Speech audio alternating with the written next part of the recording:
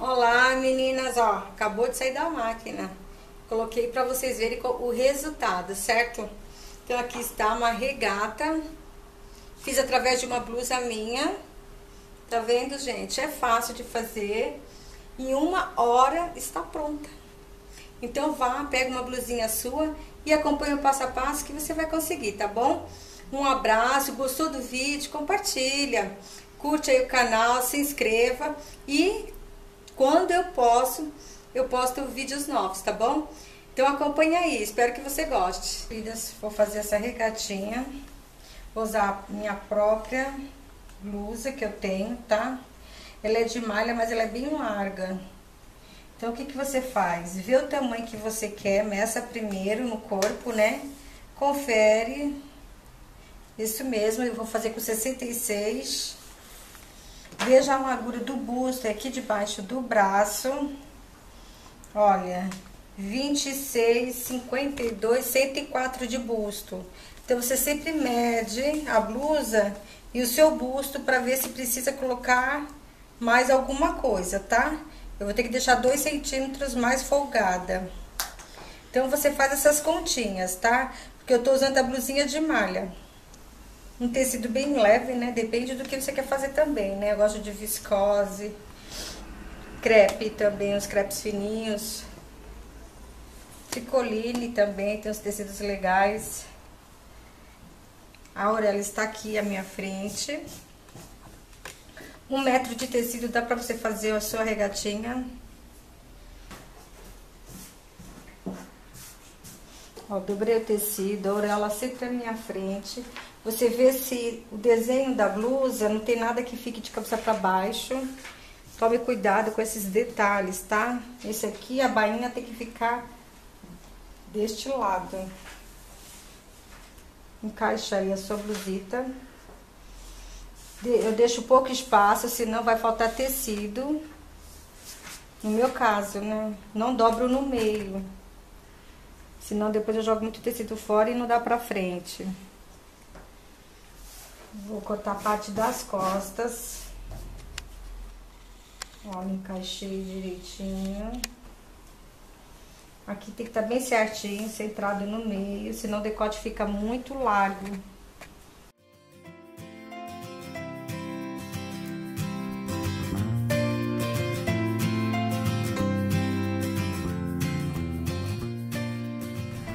Encaixa direitinho, tá, gente? Vou cortar a parte das costas. Aqui. Eu corto com 1 centímetro para as costuras. O ombro também eu deixo maior, sempre maior. A cava não tem transição porque eu tenho muito calor, tá? 1 centímetro na cava.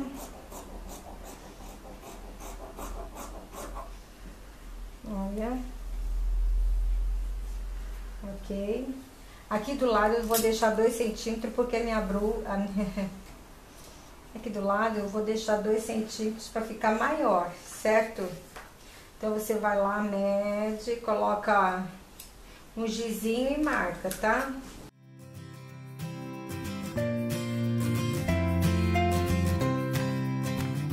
Então a parte das costas já está. Vou dobrar a outra parte do tecido.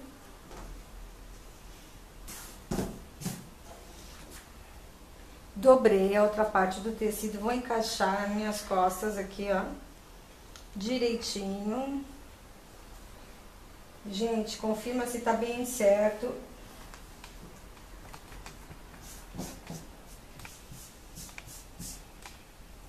Olha, encaixei certinho, direitinho. Às vezes não dá pra ver por causa da estampa. Tá bem centrado. Confira se a tua medida vai dar certinho, certo? Não pode ficar apertada, tá? E você corta igual. Eu vou cortar igual pra você ter uma ideia do que eu vou fazer depois. Ó, cortei. Igual.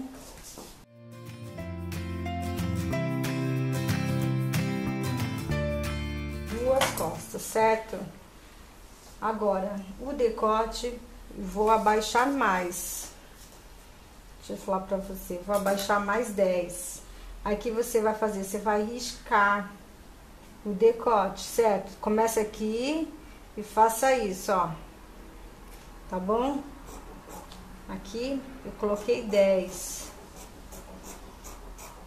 Depois que você cortar, coloca no seu corpo. Vê se tá bom o decote, ok? É só você riscar direitinho. E aqui na cava, ela aqui, o ombro tem que ter o mesmo tamanho das costas. Eu começo a tirar daqui de baixo, meio centímetro só na cava. Porque a frente é mais cavada. Aqui eu não tiro nada também.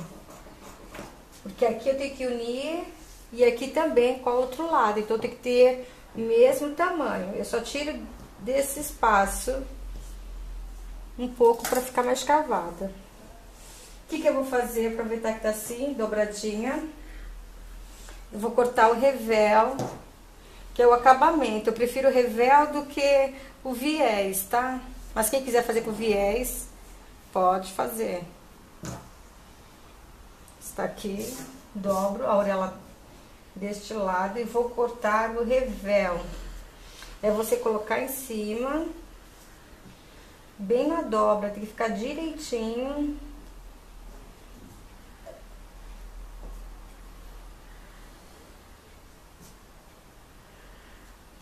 Olha.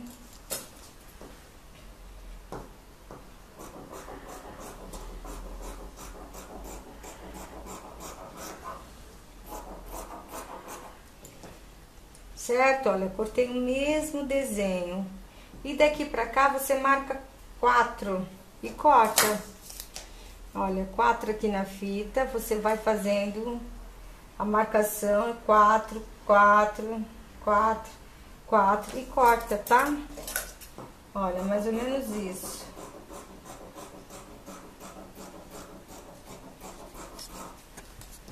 Já está, desse jeito. Aqui embaixo eu vou fazer com outra, que é as costas. Coloco na dobra, mesmo jeito, vou copiar o mesmo desenho, tem que estar bem certinho, porque depois tem que encaixar.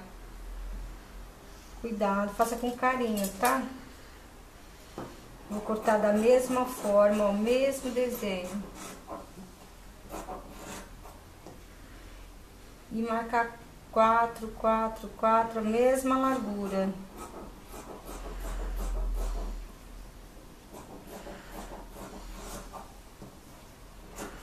Já está.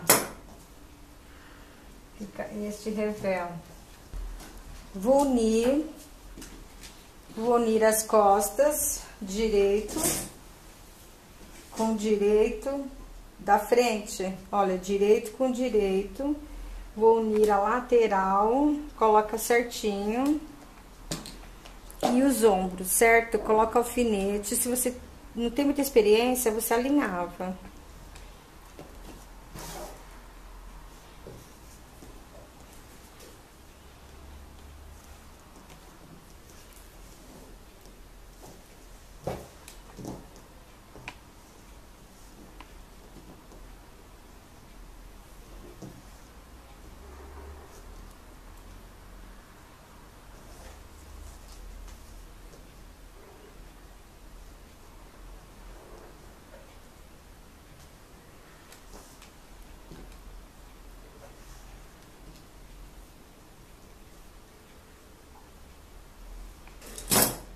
Na parte do revel, eu coloquei entretela, certo? Entretela de papel mesmo. Espessura média. O que você faz? Você vai dobrar certinho. E você vai cortar a entretela e colar no ferro, certo? Entretela você tem que dobrar assim. Faz de conta que aqui é entretela. Você dobra o revel e corta a entretela igualzinho o desenho, não pode ficar torta. Você corta a entretela e cola no ferro, tá bom? A frente é a mesma coisa. Coloca na dobra. da entretela e corta igualzinho você fez no tecido. Depois de colada, eu uso de papel mesmo. Se você tiver de tecido ou outro, você pode usar. Aqui está, direito com direito, vou unir a parte dos ombros. Tem gente que vai perguntar, a entretela é importante? Eu acho muito importante. Somente esse tecido aqui era muito fininho, fica feio se você coloca sem entretela, tá? Então dá um jeito de você achar aí alguma entretela. E eu vou unir direito com direito e vou passar uma costura. Vou unir tudo que está com alfinete, certo? Os ombros, o revel e o lado.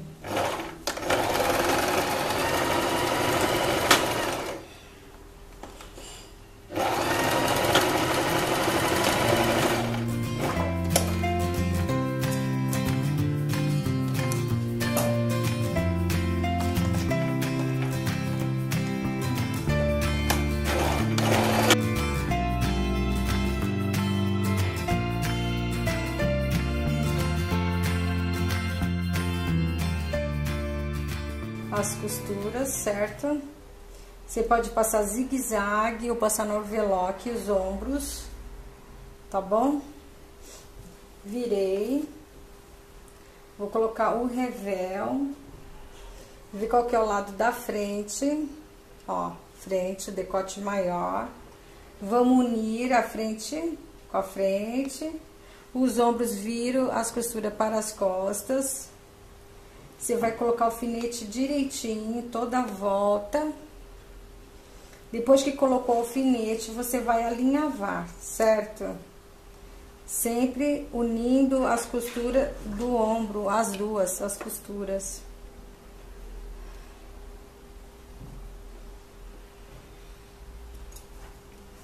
Coloca certinho, tá, gente? Com calma. Muito importante, para não ficar torta. Eu vou costurar.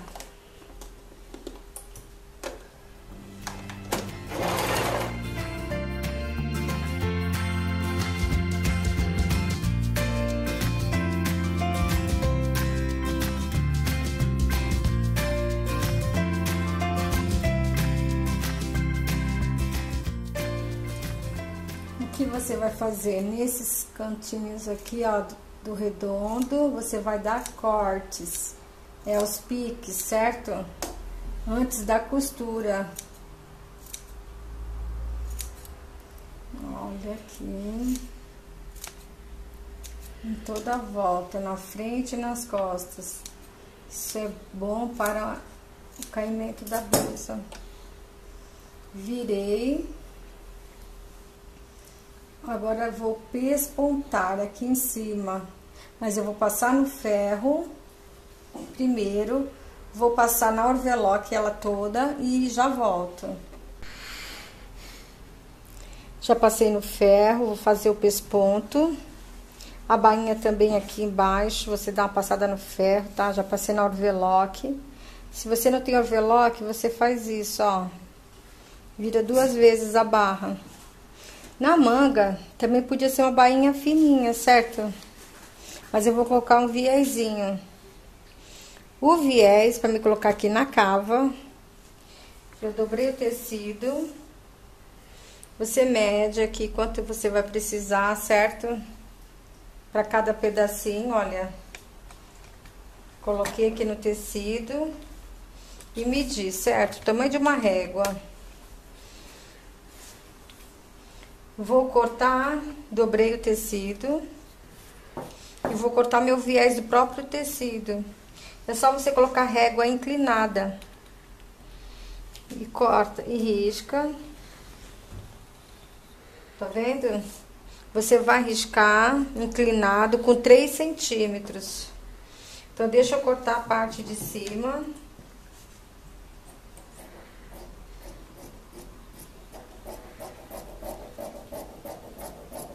Você risca. Tô fazendo isso porque senão você não consegue enxergar direitinho, ó. Ó, aqui. Você marca 3 centímetros e corta.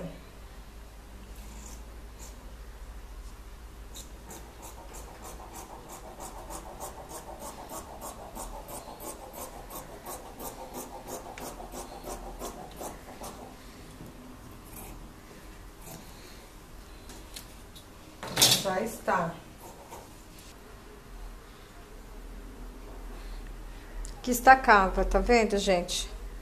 Debaixo do braço, você começa a colocar direito com direito do tecido, tá? Pela parte direita do tecido, e você vai alfinetando em toda a volta.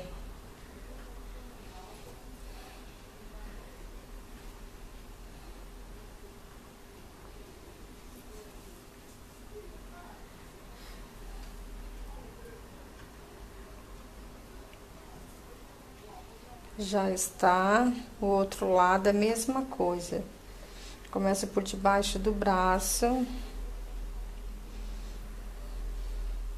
Aqui em cima é o avesso, tá? Direito com direito.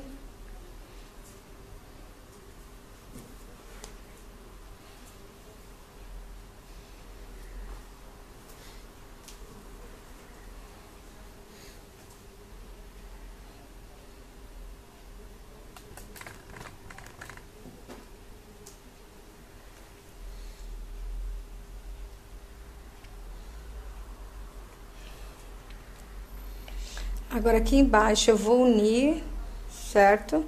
Se sobrar, você corta, deixa certinho, só com a costura sobrando, une pra você fazer a costura em volta, tá? Então, eu vou unir aqui embaixo. Passei a costura, agora eu vou costurar em toda a volta do viés. Não esqueça de deixar as costuras para as costas, certo?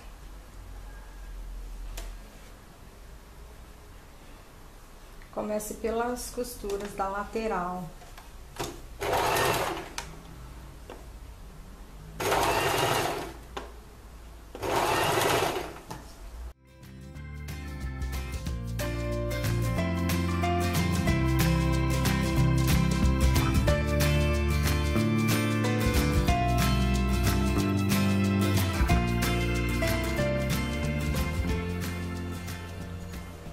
Já fiz a costura em volta. Tenho que dar uns piques, tá? Assim, em toda a volta. Cuidado para não fazer o pique muito grande. É antes da costura, certo? Se você quiser passar no ferro, é muito bom. Você dá uma passadinha lá no ferro. Você vai dobrar 1 centímetro e vira tudo pra cá. Olha, não aparece o viés do outro lado, certo? Porque ele tinha 3, eu costurei 1, viro 1 e esse 1 fica desse lado. Você põe alfinete, alinhava direitinho. Olha, não pode aparecer nada. A costura fica assim.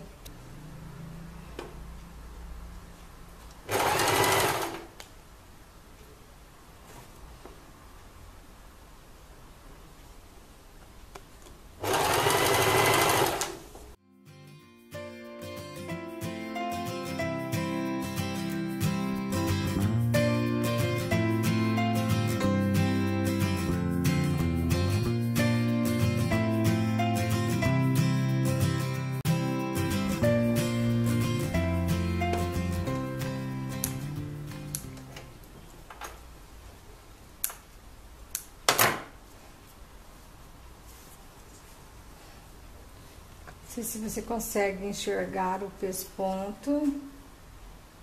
Fica desse jeito. Ok? O outro lado é a mesma coisa. Eu vou fazer esse pesponto de cima agora. Do decote, tá?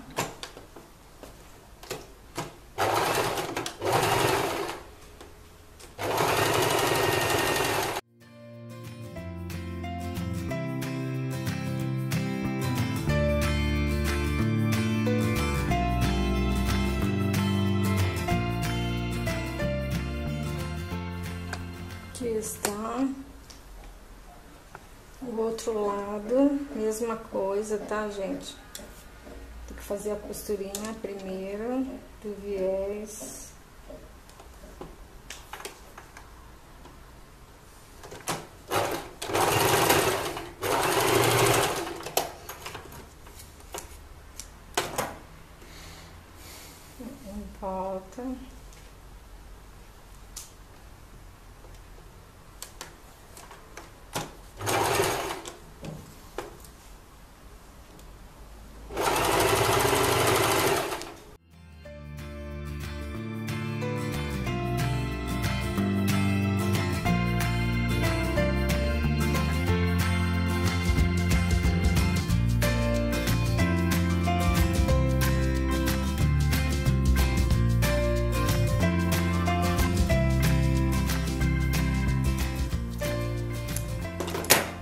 Já está.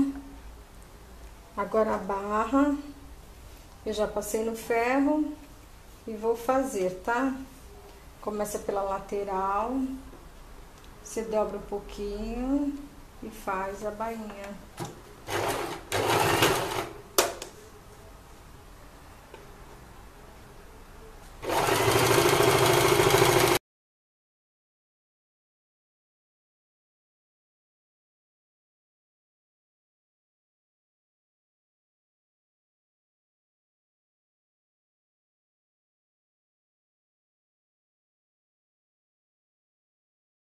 Olá, então aqui está o resultado para você ver.